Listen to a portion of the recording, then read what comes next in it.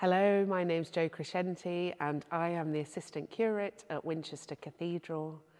Today we're thinking about International Women's Day, which falls on the 8th of March. It is a day where we celebrate globally the social, economic, cultural and political achievements of women. This day is an important reminder of the progress that has already been made and the work that still needs to be done. As you can see, I'm standing next to Our Lady, Mary, the Mother of Jesus, who is inspirational for so many women around the world, and for many is considered the mother of all mothers.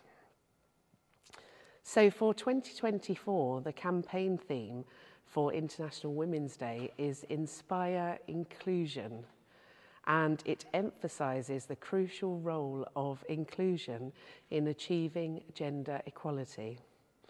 And it is a call to action to break down barriers and challenge stereotypes and create environments where all women are valued and respected. And this campaign encourages every single person to recognise the unique perspectives and contributions of women from all walks of life. Now, when you think of the women you know, who do you celebrate on International Women's Day? If you can, for a moment, hold this person close to your heart.